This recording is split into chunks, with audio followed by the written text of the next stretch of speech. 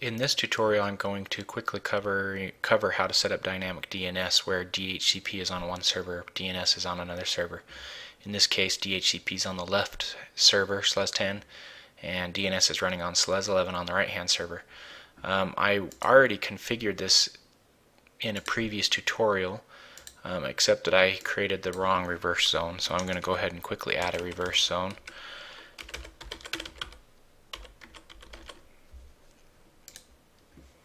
And edit that, and we're going to notice that you can try to allow dynamic updates, but if I check this it's going to give me an error that it doesn't have a Sig key. So the very first thing that we're going to have to do is create a Sig key after I set up my NS servers for this particular zone. So I'll click OK here. So let's go ahead and create our Sig key. Sig key by default is going to be placed in the etc init directory. Give the key a name. DDNS is what I'm going to call this one. It's going to be called DDNS.key, and I'll say generate. It's created now. It created that file. So now if I go into my zones and edit each of my zones, I can select this allow dynamic updates, and notice that the key is selected by default that I created. And in the case of my reverse zone, I'm going to check automatically generate records for this zone. And I'm going to do the same thing for the forward zone. However, there is no option down here to automatically populate the records, but it does show you that the reverse zone that's connected with this forward zone is correct. I'm going to go ahead and say OK to this. And now the very first thing that we have to do, let's go into our etc named D directory. And if we list off these files, we've created 3 files by creating that Sig key. The very first one is this one, this DDNS.key, and then these 2 keys over here, one's public, one's private, were also created. Now according to the documentation, you're supposed to copy this public key over to the other server and load it. It doesn't like that one, but it does like the DDNS.key, so we're going to send that one over there. SCP DDNS.key. I'm going to send it to the same directory that it's created in and over here.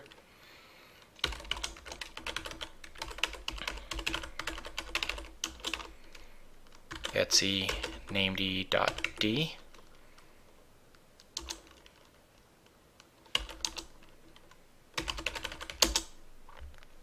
And let's just take a look at the permissions on this key. We have to have it the same over there. So we have 640 owned by root and named D as the user and group respectively. And so let's go ahead and make sure that our permissions are correct over here.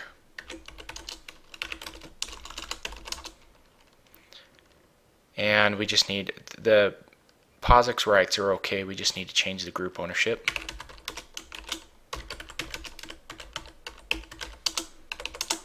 So now you can see we have 640 owned by root and named D as the root and group respectively. I'm going to go ahead and minimize this, and on our screen you'll notice over on this left hand side our DHCP setup. In order to configure Dynamic DNS, you're going to do it on a subnet by subnet level. So go ahead and select the subnet you want to modify, edit that, and you'll notice that down in the bottom right hand corner there's a Dynamic DNS button. Go ahead and click that, and we're going to have to, very first thing we have to do is browse to that Sig key that we just copied over. And we'll add it. If you copied over one of the other keys, it'll complain at that point that it does not contain the Sig information. And so we'll say OK to this, and then we come to this screen. We want to enable Dynamic DNS for this subnet. Notice that the forward and reverse zones are using this key. I'm going to explain this next checkbox here in a minute, but first of all, let's set up our zones. I like SUSE.com, our forward zone. And let's point to our primary DNS server, and let's put in our reverse zone.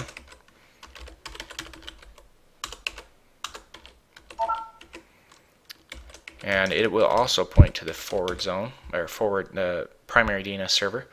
Now, if you go ahead and select this Update Global Dynamic DNS Settings, it will put in the necessary global options for Dynamic DNS to work. If you did not select this, you'd have to do it manually.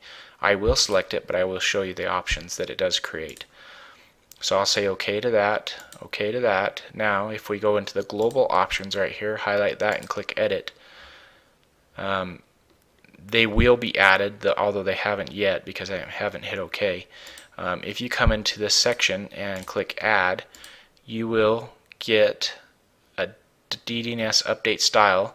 Ad hoc is deprecated, so let's just go ahead and add it. The update style is interim, and the other option is DDNS updates. Select that box and it's turned on. These are the two that are created that are necessary for dynamic updates to work. Now I'm going to delete them out of here just to show you that when I have underneath the subnet and Dynamic DNS, I have this update global option set. It will set those for you automatically. So I'll finish this setup, and if we go and review our etc.dhcpd.conf, let's make sure that this there. You'll notice that DDNS updates is on, and DDNS update style is set to interim. I deleted those before I left, but because that box was checked, it added them. So next step is to telf our var log messages. One thing I do want to point out on the DNS side, if you go into var lib named, typically underneath the master directory, you'll have all your zones. But once you go and configure the zone for dynamic update, it gets moved to the dynamic update directory, which is DYN. And you'll notice that we have our forward and reverse zones here. Now I am going to, because I had the wrong inad or ARPA in there previously, I do have some bogus records in there. I'm just going to clean that up for my sake.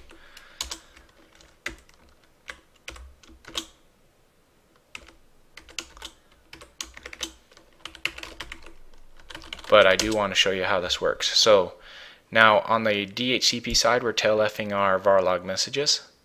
I'm going to come to my Windows box and do a release, if I can type it correctly.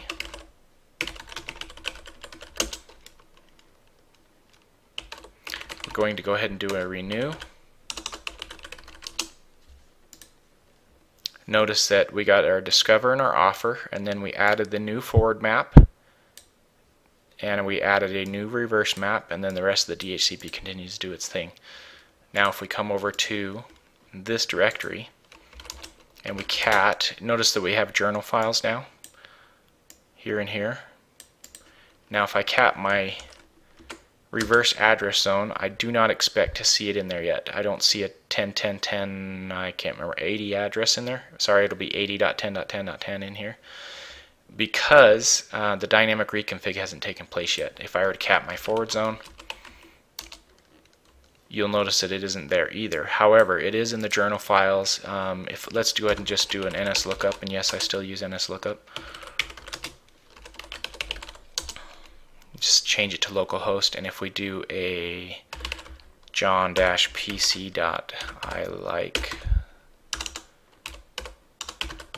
SUSE.com, you'll notice that the record is being resolved to that. Let's do a set type equals pointer and type 10.10.10.80, and that does resolve to john.pc.ilike.suse.com. Again, if you cat those files, they're not in here. However, the dynamic reconfig takes place within a 15-minute interval by default. Usually it's going to be less than that because you're somewhat into your interval. So if I were to let this sit for 10 to 15 minutes, the journal files will remain, but you'll notice that these forward and reverse zones do get updated with the correct information. And I may just pause the video here and wait until that dynamic reconfig takes place and then come back and show you that. Let me go ahead and pause it. Okay, we're back. It was only seconds for you, but for me it was probably about, I don't know, 7-8 minutes or so. I ended up just restarting named, and that was enough. So in this directory, let's just go ahead and cat our reverse zone. You'll notice that my PC is now registered within this actual file. That didn't mean DNS wouldn't respond to it. It just means that it's actually in this file now, and you can see the physical manifestation of it here. And now if we type our cat our forward zone, you'll notice that John PC also has an A record and a text record is created. And so if I were to go ahead and NS lookup on this thing again, it will go ahead and respond as it did previously, so I don't think that's necessary. What I'm doing now is just on my named master, slave. If I were to cat this on the secondary server, I do not expect this information to be over here yet. Oh, there it is on the reverse at least. Cat, and my forward is actually over there too, so it's already synced over to my secondary servers too. I did see a if you go look at our var log messages before I restarted this video, we did have named go and do a zone transfer, as you can see here, and I believe it just did it not too long before restarting this video, so that's why they show up. Anyway, that's just a quick tutorial on how to go ahead and set up Dynamic DNS, and thank you for watching.